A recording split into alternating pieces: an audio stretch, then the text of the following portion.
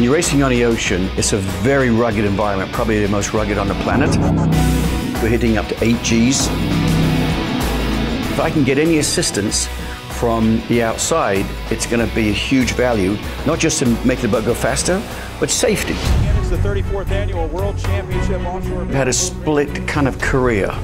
My company DataSkill, which has been an analytics company for many years, and the racing company, SilverHook. We build powerboats, we race them. Look at that, wow. So now the two have come together. The big change came about 4 years ago when IBM really took intelligence and analytics into a new realm. You know, fundamentally using the unstructured data.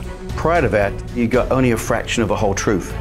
When you start to look at the unstructured data, which can be in many forms, right? You can now get a 100% accurate view of what's happening with analytics and predicting what could be happening, and a chance to optimize that. The immediate value is to use the analytics so that we have virtually all the experts we need to give us the advice we need in the cockpit while racing, because they're now seeing the data, they're seeing what I'm seeing during the course of a race in real time, and they can give me advice on how to change aspects of the racing so that we have a better chance of winning. When decisions are being made in business, sometimes they have to be made in rapid time with multiple sources of data. The virtual reality would be a way to really immerse a business decision maker into the world of what their decision will mean. We're doing this for a tumor board, a cancer tumor board, because they have data from all different places. They've got clinical records, they've got treatments. What we can do is distill that down to the lowest common denominator and then show over a period of time how that disease has progressed. Bluemix has really been the enabler bringing these analytics, which wouldn't have happened in the regular traditional technology space.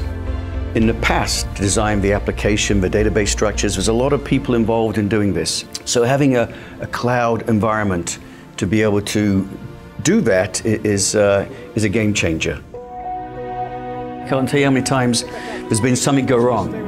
We had a fuel pressure problem, and it was caused by a regulator, which was dropping the fuel pressure. As the boost would go up on the superchargers, if the fuel pressure doesn't go up with it, you're going to detonate the engine and it'll blow up. Through these analytics, we are now able to detect this anomaly. And so being able to have some visibility into potential problems, to be able to anticipate those, has really enabled a fantastic track record for our team, the 77 Lucas Oil. The last 24 months we've been using this.